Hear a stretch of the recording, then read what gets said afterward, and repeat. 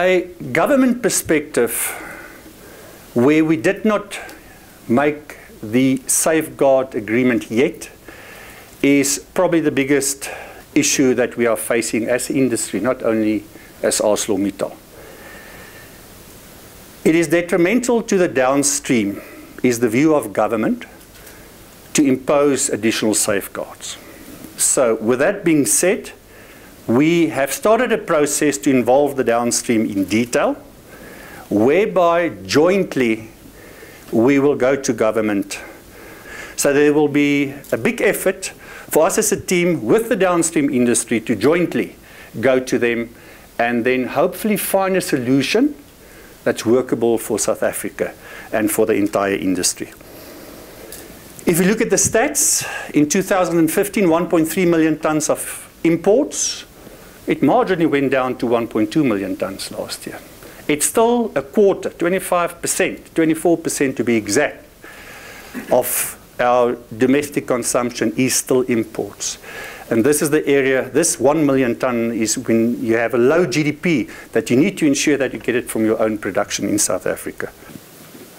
As the world took heavy penalties against Chinese dumping taking place in their country, 75 odd countries, really penalizing them very heavily.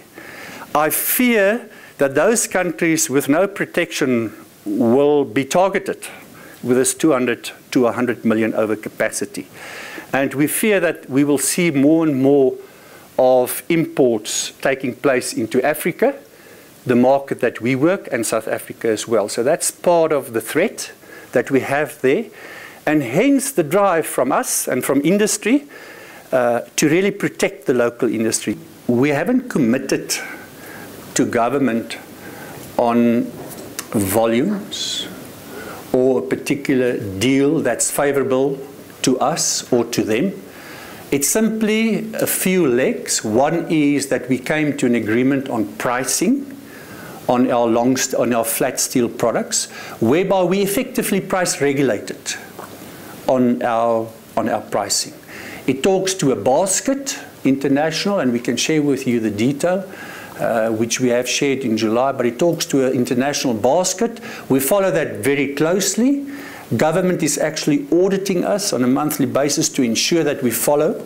And that's part of the plea that we have to the downstream industry to say, bringing in some safeguards will not at all lead to higher prices from ourselves because our price is regulated. So it's actually fighting the influx of low-cost material into this country.